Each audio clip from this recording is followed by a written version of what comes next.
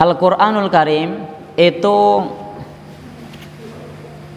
oleh para ulama dijelaskan melaksanakan jual beli, mencari keuntungan dari Al-Qur'anul Karim itu dimakruhkan, kecuali hanya sekedar untuk mengganti biaya cetak atau ongkos kirim.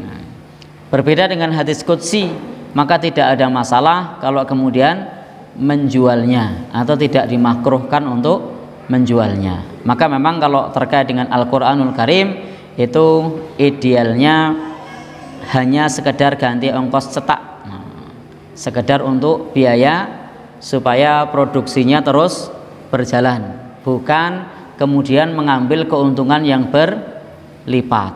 Tetapi beda dengan buku yang lain, itu boleh mengambil keuntungan yang berlipat. Maka jangan kaget kalau teman-teman membeli kitab Al-Quran meskipun tebal-tebal tapi harganya murah, karena memang tidak mengambil keuntungan yang banyak, hanya sekedar untuk dapat melangsungkan produksi dan bisa melanjutkan estafet dalam mencetak kitab suci Al-Quran.